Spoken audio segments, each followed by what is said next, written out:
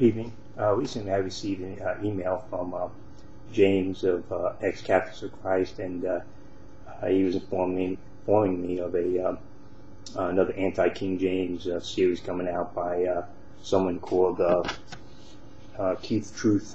And the first video that I saw was a reference to the Ankerberg show that dealt with the King James Bible. The anti-King James people often referring to that show.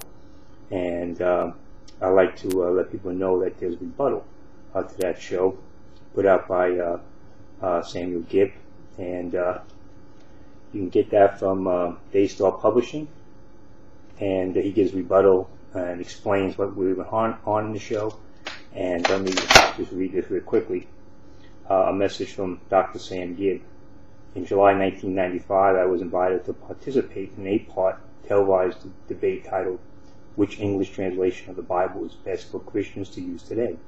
The series of 8 programs was produced by Ankerberg Theological Research Institute of Chattanooga, Tennessee.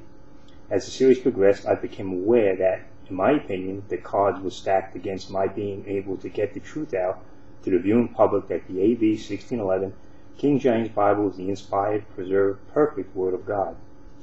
Daystar Educational Ministries is now making available this rebuttal, an educational DVD package containing the original Ankerberg television programs and a rebuttal DVD narrated by Dr. Sam Gibb.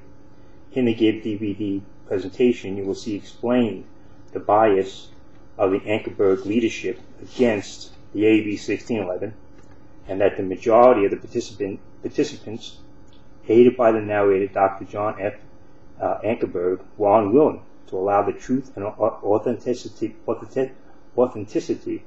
of the A.B. 1611 translation to be openly discussed or revealed, and were dedicated to sabotaging King James Bible believers.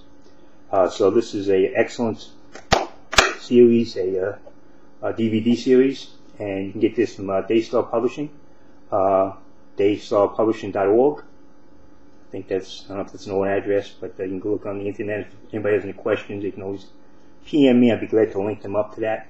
And if you really want to know what happened on the show and the context, go ahead and get this DVD, and that will put things in context, and you'll see the truth, what's really going on there, and what they were trying to do.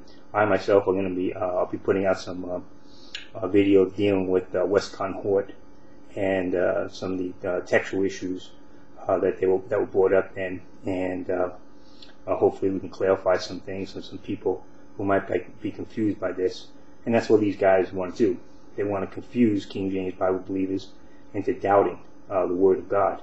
And that was their purpose, and that's all they ever want to do. Guys like James White, who want to be the final authority as opposed to the King James Bible. So anyway, if you get a chance, if you have any questions, you can find this at Daystar Publishing. And if you have any questions, feel free to ask them, PM me, and I'll be happy to answer them. Amen.